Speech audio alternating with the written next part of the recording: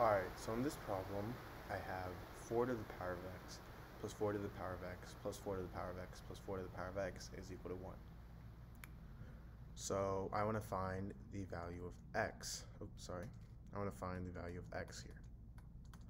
So for my solution,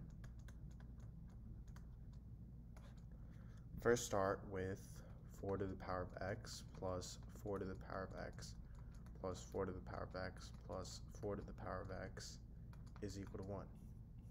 Now from here, because there are 4 to the power of x's on my left-hand side, I'm simply going to factor out 4 to the power of x. So I have 4 to the power of x times, now 4 to the power of x divided by 4 to the power of x is 1, so I have 1 plus 1 plus 1 plus 1 is equal to 1. Now, if I simplify out some of the parentheses, I get 4 to the power of x times 4 is equal to 1. Now 4 here, this is the same thing as 4 to the power of 1. And if I have something in the form a to the power of m times a to the power of n, this is equal to a to the power of m plus n. So 4 to the power of x times 4 to the power of 1, that's going to equal 4 to the power of x plus 1. And this is all equal to 1.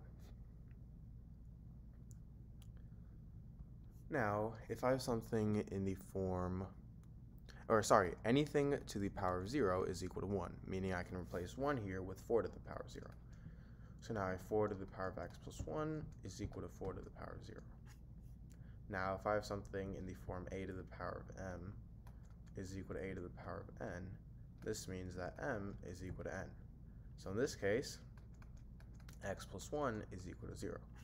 Now this is a simple equation to solve. All I have to do is subtract 1 on both sides, and I get x is equal to negative 1. Now I actually have a second method of solving this problem. So I again start with 4 to the power of x plus 4 to the power of x plus 4 to the power of x plus 4 to the power of x is equal to 1. And now I'm going to factor out 4 to the power of x again. So I get 4 to the power of x times 1 plus 1 plus 1 plus 1 plus 1. Now I have 4 to the power of x times 4 is equal to 1. And now this time, instead of multiplying these two, I'm actually going to divide both sides by 4. So then these two cancel out. And now I have 4 to the power of x is equal to 1 over 4. Now 1 over 4, that's the same thing as 4 to the power of negative 1. And if I have something in the form a to the power of m is equal to a to the power of n, this means that m is equal to n. So in this case, x is equal to negative 1. Alright, so in this problem, I have 2 to the power of x is equal to 0. So I want to find the value of x in this problem. So for my solution here, first start with 2 to the power of x is equal to 0. Now what I'm going to do is I'm going to take the log on both sides. So now I have log 2 to the power of x is equal to log 0. Now if I have something in the form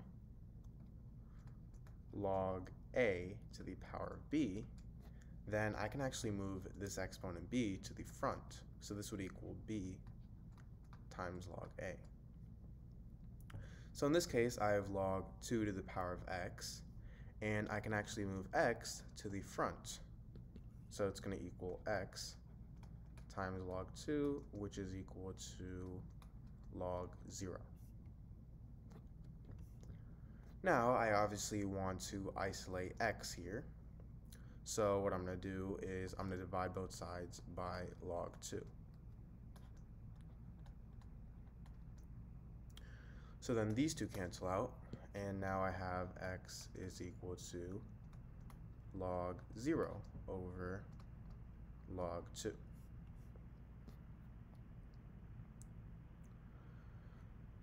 Now log 0, this is actually undefined,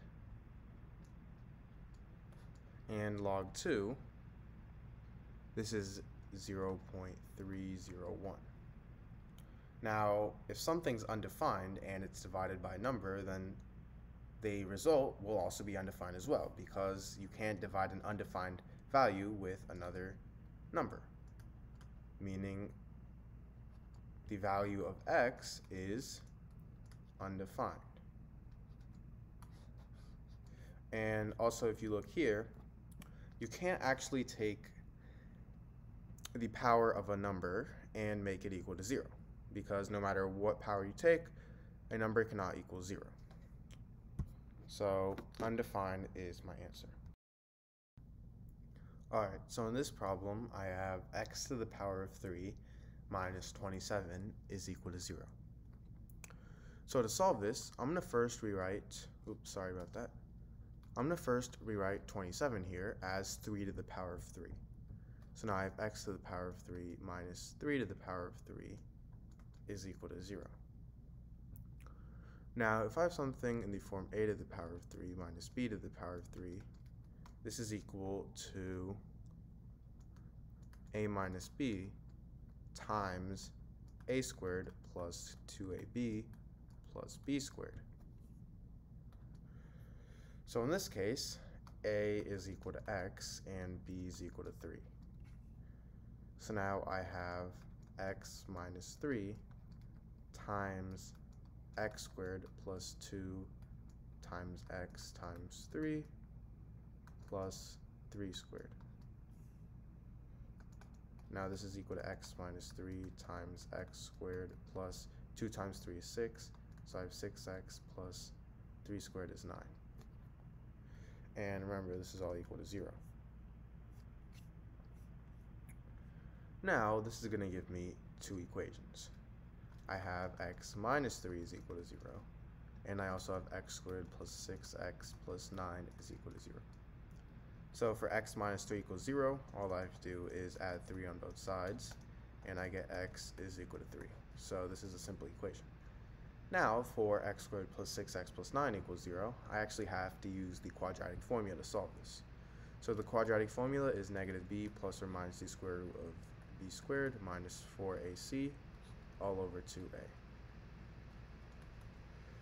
So in this case, a is equal to 1, b is equal to 6, and c is equal to 9.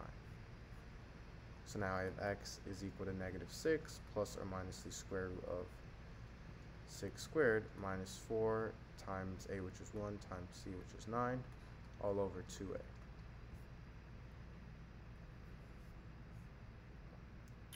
Now to simplify, I have negative 6 plus or minus the square root of 6 squared is 36, minus 4 times 9 is 36, all over 2. And now this is equal to negative 6 plus or minus 36 minus 36 is 0, and the square root of 0 is 0, all over 2. And if I simplify this, I get negative 6 over 2, which is negative 3. So my two solutions are 3 and negative 3.